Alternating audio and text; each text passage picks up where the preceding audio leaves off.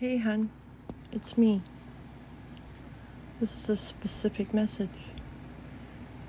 And if you look at my life and you know what I went through, and you look at what's going on in your life right now with your health, and just, whatever you're dealing with, what makes you think that my own family's not doing the same thing to you? So you need to call back your power and start saying, I call back my power and I send back any negativity that doesn't belong to me back to sender. Never put a name to it. Also, you can say that no words or weapons formed against me will affect you. They won't prosper. You can go online and look in different Bible verses for protection. There's some really good ones. And,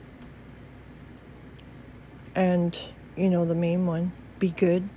Be good to yourself and others.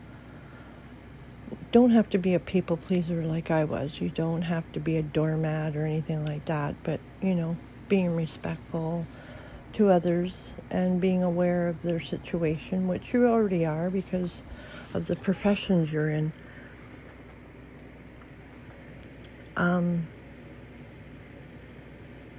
I just want you to protect yourself because it just came to me this morning, so I thought I would share it with you of why maybe your health has been affected. And so I just thought I'd give you the heads up, and I love you, hon. God bless you.